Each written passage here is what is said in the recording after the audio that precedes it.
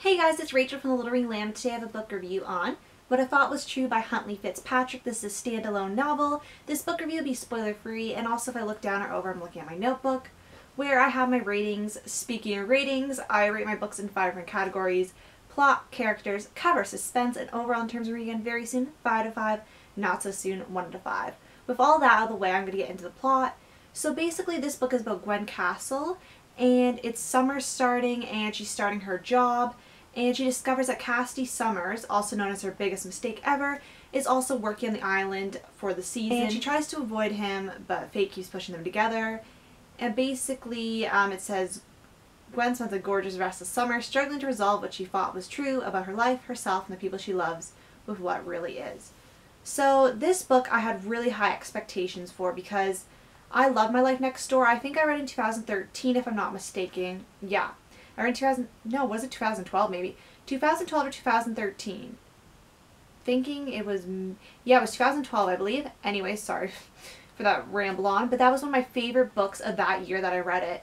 And I didn't hear the best things about this. I heard meh things, like average things. It wasn't as good as My Life Next Door, which set the bar very high. But I wanted to read it because, you know, I did like My Life Next Door and I really liked Huntley Fitzpatrick's writing. Though I still do like her writing, this book wasn't my favorite, and I really have high hopes for the companion novel to My Life Next Door, which I believe came out last month. I forget the name of it though.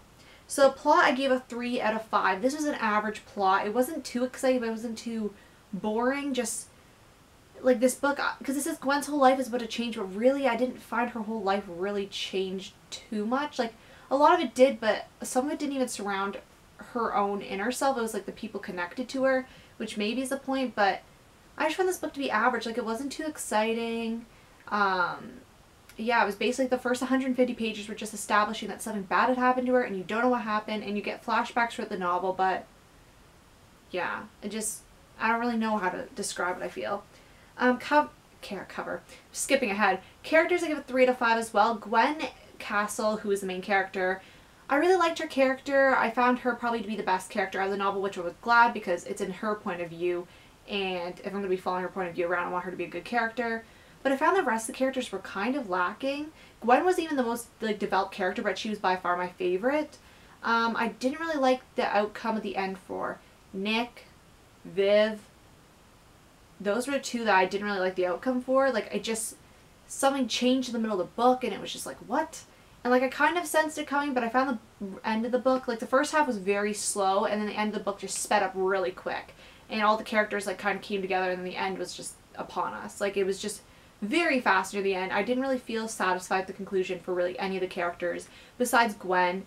And I felt, yeah, Gwen was probably the only character that I really felt like, you know, had a ending that I was happy with. It's same with Cassidy. Cover, I give a 4 out of 5. Now the cover I think is beautiful. I love how they kept the stripes because My Life Next Door has the same kind of stripy pattern.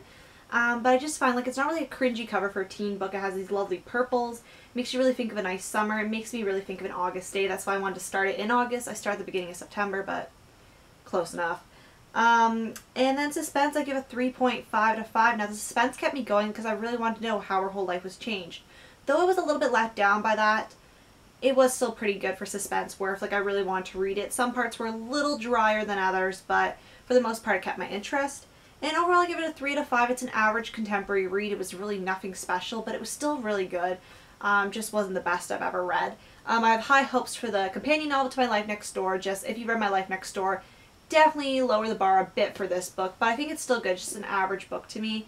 I really had high hopes for it, but when I heard reviews that weren't too stellar from people that really loved My Life Next Door, I was a little concerned.